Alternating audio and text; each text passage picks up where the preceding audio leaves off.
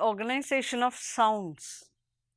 Dear students, when we speak, we might have noticed the different sounds each alphabet creates.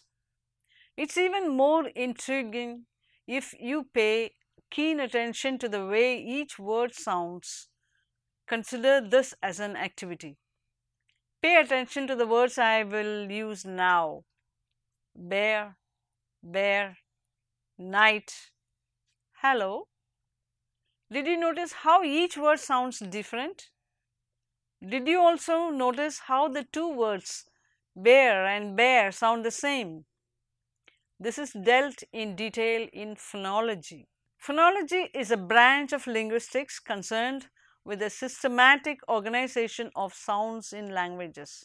It is concerned with the distribution and patterns of speech sounds in a particular language or in languages in general. Linguists study the language thoroughly, each sound, each rule, and simplify several things for us common layman to understand. The building blocks of phonology are the organization of sound. The sound produced by each letter is very important in learning how to enunciate words. The different sounds are segregated into different categories, enhancing the perplexity of the language. This is called organization of sound systems or simply organization of sounds. The organization of sound system is considered to be the hidden structure in linguistics. Do you know why? The entire language is based on sound systems. Let us compare it with a building to help you understand better. If the English language is a building, then its foundation is the sound, its bricks are words, its iron is grammar. Do you now see what is the role of the organization of sound systems, that is phonology, in the language? Well, in this chapter, we will deal with the organization of sounds or phonology in detail. Phonemes. A phoneme is the smallest contrastive unit of the sound system. It is the nucleus of phonetics. It is the smallest phonetic unit that is capable of conveying a distinction in the meaning of words. Take the words spit and bit. These differ only in higher initial sound. Pit begins with P and bit begins with B, ba. This is the smallest amount by which these two words could differ and still remain distinct forms. Any smaller subdivision would be impossible because English does not subdivide P or B. Therefore, P and B are considered two phonemes. Each phoneme is meaningless in isolation. It becomes meaningful only when it is combined with other phonemes. Phonemes form a set of abstract units that can be used for writing down a language systematically and unambiguously. Next, we will brief through allophones. What are allophones? Some linguists describe it as a driving medium of phonemes. Allophones are defined as the variants of phonemes that occur in speech. The crucial distinction between phonemes and allophones is that substituting one phoneme for another will result in a word with a different meaning as well as a different pronunciation, but substituting allophones only results in a different pronunciation of the same words. Speech. Dear students, we saw a few examples just a while ago. We saw how some words are spelled differently but pronounced the same. Have you not realized now how different spoken languages from written language. Written language is too easy compared to spoken language. Speech is an art on its own. Speech is one of the highest manifestations of human intelligence. The way each letter, each word is pronounced is guided by how you use your tongue, lips and teeth. Yes, phonology deals with all this in detail. Let me suggest an activity for you. Have you ever noticed the people who are deaf? Do you know how they judge a word sound? A deaf person pays close attention to the speaker's mouth. He notices how the speaker's tongue, lips, teeth are used. The building block of phonology is acoustic phonetics. So, what is acoustic phonetics? The word acoustic is related to sound. Acoustic phonetics is the study of the sound and its characteristics in detail, that is the study of speech in detail.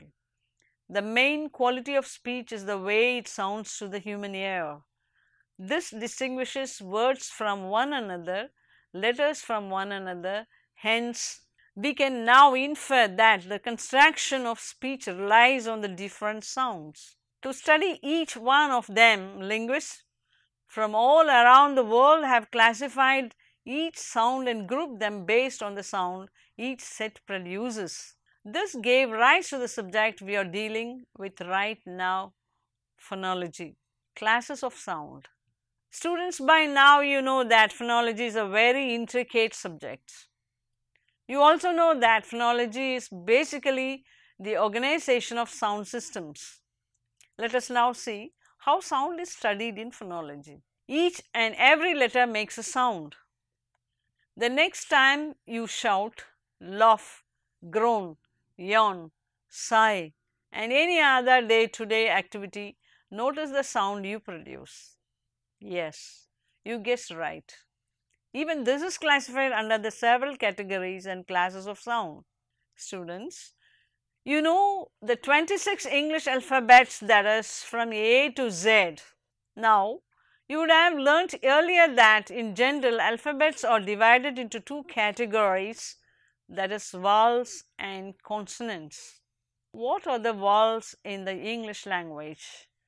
They are A, E, I, O, U.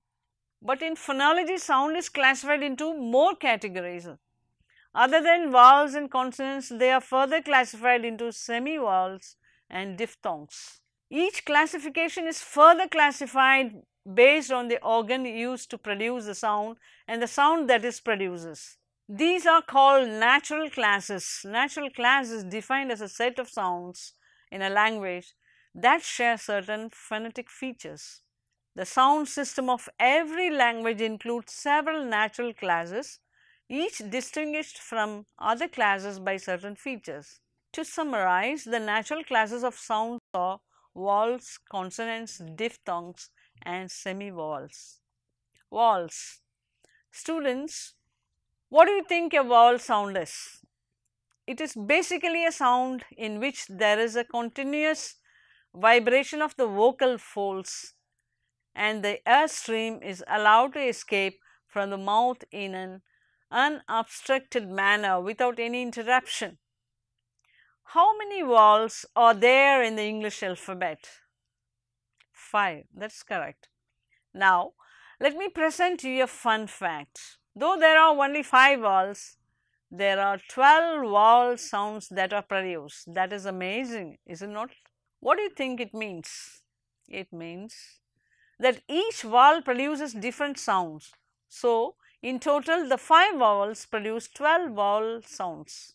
Vowels are further classified based on various criteria. Now, I will say the vowels slowly. As I say each one of them, notice the position of my tongue. A, E, I, O, U. How do we distinguish the different vowel sounds with the use of tongue? Vowel sounds can be distinguished from each other by which part of the tongue is involved, front, central, back, and also by how high the tongue is when the sound is produced. high, mid and low. The height of the tongue refers to how high and low our tongue is. Thus, I can say that I is a high vowel sound, E is intermediate and the A is low.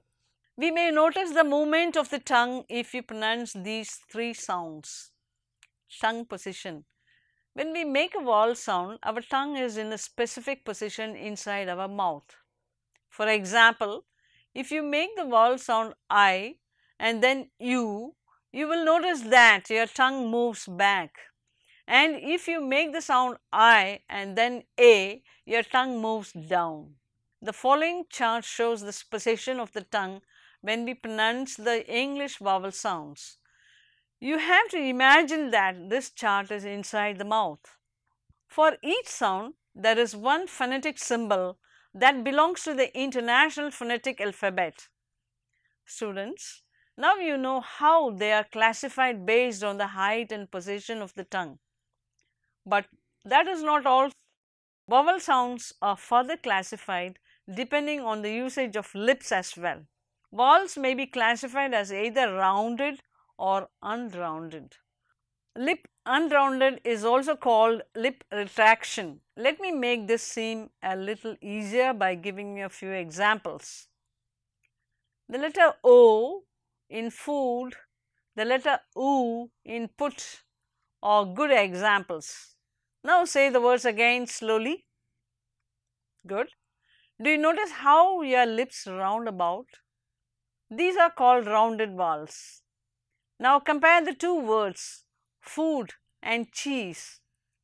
When you say food, your lips undergo rounding, and when you say cheese, your lips retract. Vowel sounds are further classified based on the length of the sound. Can you guess them? That is correct. They are classified as long and short. You can use the same two words as we had taken earlier to illustrate an example. Compare the word food and the word bit. Well, yes, you guessed it right. The word food falls under the long category and the word bit falls under the short category. The final classification of vowel sounds is based on the stress given while pronouncing a word. They are classified as tense and lax. Furthermore, they are also classified based on the position of the jaw. Consonants. A consonant is a speech sound that is articulated with complete and partial closure of the vocal tract. For example, the letter P. In the English language, there are 25 consonant sounds. We have seen how the vowels of languages can be described in terms of values on a small number of dimensions or equivalently features. In this section, we will see that the same holds true for consonants as well. Languages vary a great deal with respect to how many vowels and consonants, phonemes or sounds they have, but all languages seem to have more consonants than vowel phonemes. Not surprisingly, more consonant dimensions than vowel dimensions are contrastive for languages. Some consonants are produced with a complete closure of the vocal tract, blocking the passage of air. Consonants made by completely closing the vocal tracts are called stops.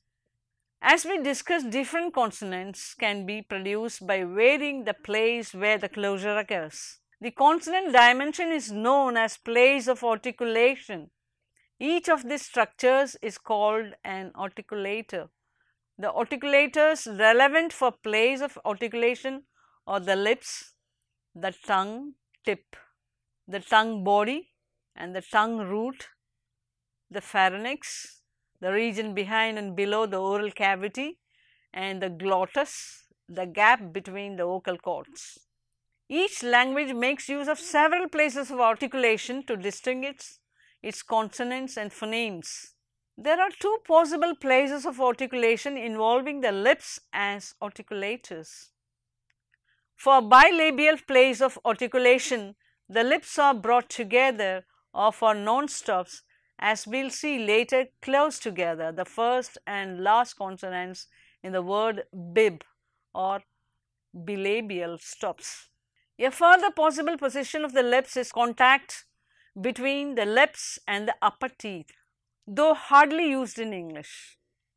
With one part or another of the tongue as articulator, there is a continuous range of possible places for contact with the roof of the mouth, beginning with the upper teeth and extending back to the uvula at the back of the mouth.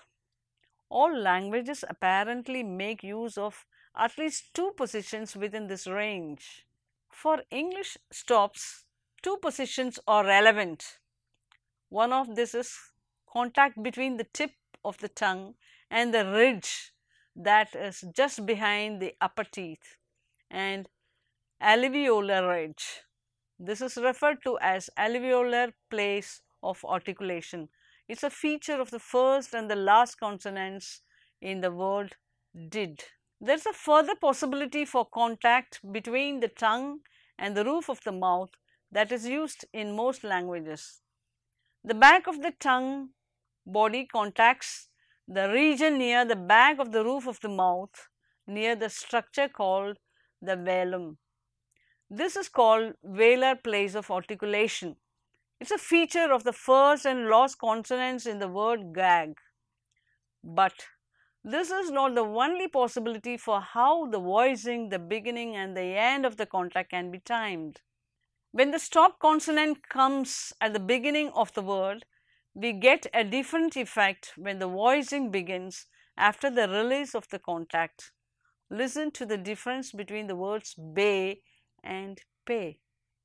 Similarly, at the end of the word, the effect is different if the voicing ends before the contact or roughly at the same time as the contact.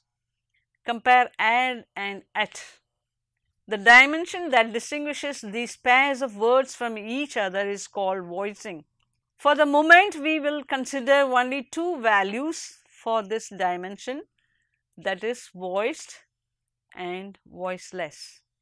But voicing is actually more complicated than this. Just as English has voice stops at the bilabial, alveolar and velar places of articulation, it also has voiceless stops at these places. So far, all of the consonants we have looked at have involved a complete closure of the vocal tract, blocking air from passing out. But this is not the only way to make consonants. In fact, we need a new dimension for the various possibilities. Yes, a whole cluster of dimensions. This is called manner of articulation. One crucial variable within manner of articulation is the distance between the articulators. For stops, the closure is complete, but there are two further possibilities. Stops and fricatives are different manners of articulation. Consider what happens when you bite your lower lip with your upper teeth and then blow air out. Unless you are biting too hard, some of the air can pass between your teeth and lip, creating a sound like that at the beginning and end of the word 5. A sound made like this with an incomplete or approximate closure that permits air to pass through and produces a noisy sound due to the resulting turbulence is called fricative. The fricative at the beginning and end of the word 5 is voiceless because the fricative sound is not accompanied by voicing. That is, the voicing starts after the vocal tracts are opened up for the vowel and stops just before the closure made again at the end of the word. Students, hold your nose and say any word that comes to your mind. Say the same word without holding your nose. Hold your nose again. Do not see the difference in sound. Did you notice the dominant sound of n and b when you hold your nose? Yes, this is the nasal sound. We have now seen voiced and voiceless consonants and the classification based on the placement of the particulars. It's amazing, is it not? How deep the language runs. Let us now see the other manner of airflow other than nasal and fricatives. Obstruent. They are produced with obstructed vocal tract. They include fricatives, affricates and stops. Sonorant.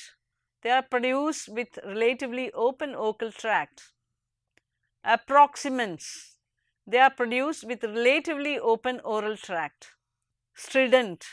They are produced by directing airflow against the surface. It creates considerable friction. Sibilant. It's a subset of strident.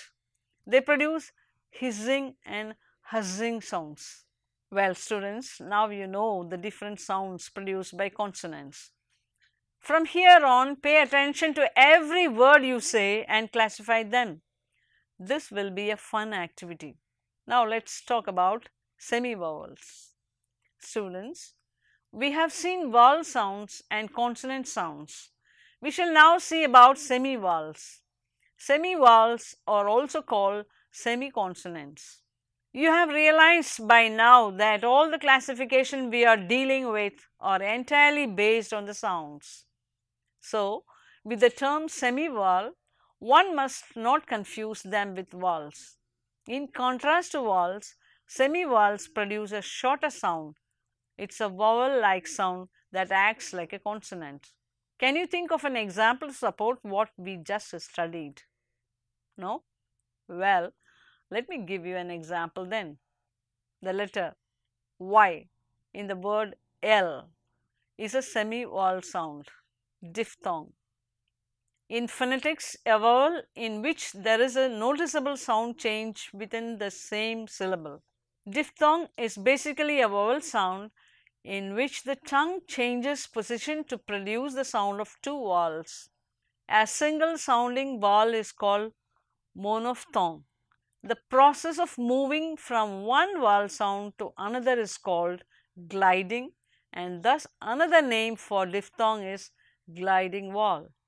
While diphthongs seem quite complicated to comprehend, they are probably the easiest of the lot. If you say the word hat and lip, you can hear the vowel sound in each is singular in nature. That is, each contains only one kind of sound. But if you say the words out, bite and toil, you will hear that the vowel sound of each, though restricted to one syllable, is composed of two different kinds of sound. These dual vowels are called diphthongs, literally two voices or two sounds, as opposed to the singular vowels, which are monophthongs, one voice or one sound. If there are three vowel sounds within a syllable, they are called triphthongs. Triphthongs have not been associated much with English as yet. While concluding, I would like to say, in this chapter we dealt with the foundation of linguistics, the organization of sounds or sound systems. The organization of sound systems is also called phonology. It is concerned with the distribution and patterns of speech sounds in a particular language or in languages in general. We saw how speech is very different and more intricate than written language. We then saw that the building block of the phonology is acoustic phonetics. We then saw the different classes of sound in detail. Now you know that the different classes are consonants, vowels, semivowels and diphthongs. Next we learned the vowel sounds in detail. There are 12 vowel sounds produced by the vowels. We then saw that keeping many factors in mind, the vowel sounds are classified into various categories. They are classified based on the position of the tongue as front, center and back. They are classified based on the height of the tongue as high, intermediate and low. They are classified based on the length as long and short. Based on the use of lips, they are classified as rounded and retracted. And based on the stress given, they are classified as tense and lax. Next, we learnt about the sounds produced by consonants. We learned that they are classified based on airflow, manner of articulators, and on the position of articulator like vocal cords, velum, etc. We then briefed through semivowels, which is also known as semiconsonants. Students, we learned with an example what a semivowel is. It is basically a consonant giving a vowel-like sound. In the last topic, we saw that diphthongs or gliding vowels, that is, two vowel sounds within the same syllable. This is what we dealt with in the organization of sounds, which is known as phonology. Thank you.